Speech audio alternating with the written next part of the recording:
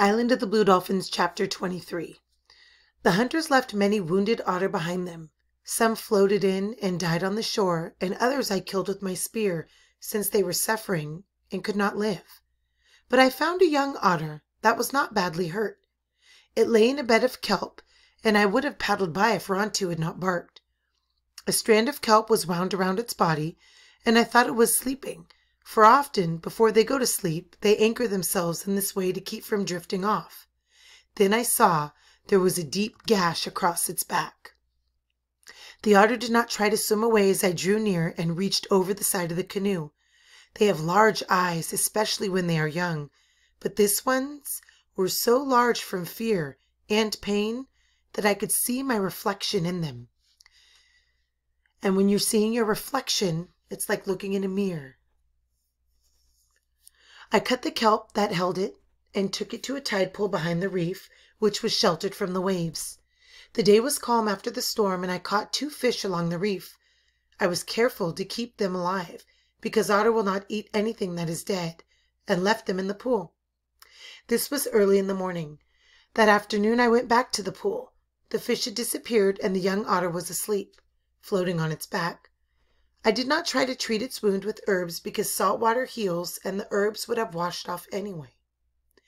I brought 2 fish every day and left them in the pool. The otter would not eat while I was watching. Then I brought 4 fish, and these also disappeared, and finally 6, which seemed to be the right number. I brought them whether the day was calm or stormy.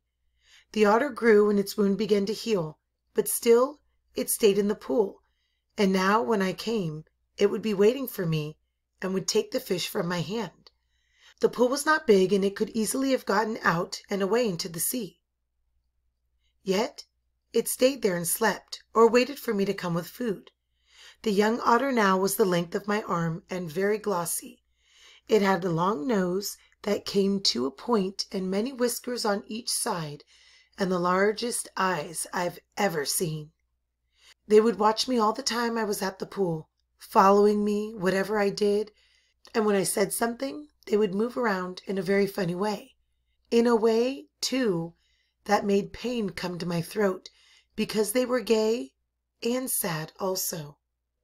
So what she's saying is that these eyes were happy, but sad at the same time.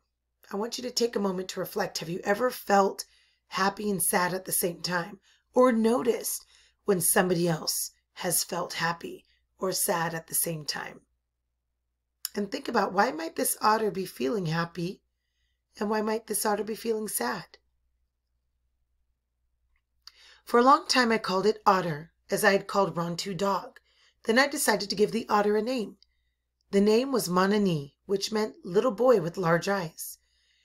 It was a hard task catching fish every day, especially if the wind was blowing and the waves were high. Once when I could catch only 2 and drop them into the pool, Manani ate them quickly and waited for more. When he found that was all I had, he swam around in circles, looking at me reproachfully. Reproachfully is like blamingly, like, why don't you have more? Where's the rest of the fish? Almost angry. The waves were so high the next day that I could not fish on the reef even at low tide, and since I had nothing to give him, I did not go to the pool. It was 3 days before I could catch fish, and when I went there again, the pool was deserted. That means nobody was there. I knew that he would leave someday, but I felt bad that he had gone back to the sea and that I would never catch fish for him again. Nor would I know him if I saw him again in the kelp, for now that he had grown and his wound had healed, he looked like all the others. I know on the previous page, or the previous 2 pages, it talked about the word wound, but this is a wound. It's just an injury. Soon after the Aleuts had left, I moved back to the headland. Nothing had been harmed except the fence, which I mended, and in a few days the house was the same as before. The only thing that worried me was that all the abalones I had gathered in the summer were gone. I would need to live from day to day on what I could catch, trying to get enough on the days when I could fish to last through the times when I could not. Through the first part of the winter, before Manani swam away, this was sometimes hard to do. Afterwards, it was not so hard, and Rontu and I always had enough to eat. While the Aleuts were on the island, I had no chance to catch little smelts and dry them. These were the fish that she would catch and dry, and then she would light them on fire and their oil would burn and it would give her light at night. So the nights that winter were dark, and I went to bed early and worked only during the day. But still I made another string for my fishing spear, many hooks of abalone shell, and last of all, earrings to match the necklace Tutok had given me. These took a long time, for I searched the beach many mornings when the tide was out before I found 2 pebbles of the same color as the stones in the necklace and soft enough to cut.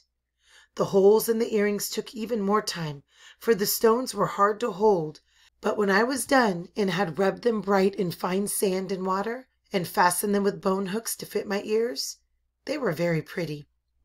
On sunny days I would wear them with my cormorant dress and the necklace and walk along the cliff with Rontu. I often thought of Tutok, but on these days especially I would look off into the north and wish that she were here to see me. I could hear her talking in her strange language, and I would make up things to say to her and things for her to say to me.